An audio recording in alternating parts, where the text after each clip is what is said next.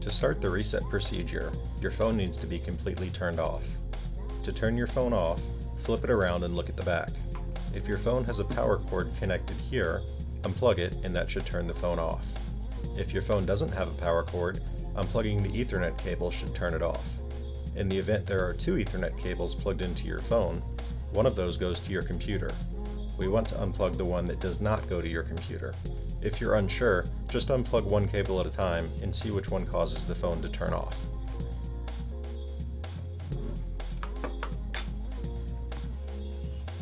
Before proceeding, verify that your phone is off.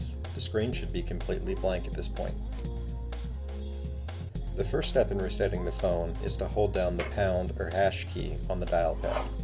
While continuing to hold this key down, power the phone back on by reconnecting the cable you disconnected earlier. Keep holding the pound button until you see the line lights start to flash in sequence. When that happens, you can release the pound key.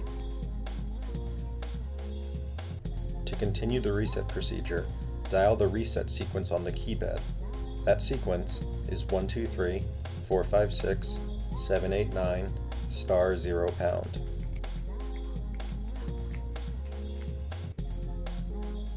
As soon as you dial the reset sequence, the phone should reboot and you should see the Cisco logo. After a few seconds, you'll see a screen with the Cisco logo at the bottom and some text up above it. At this point, the phone has erased its configuration and is reconfiguring itself.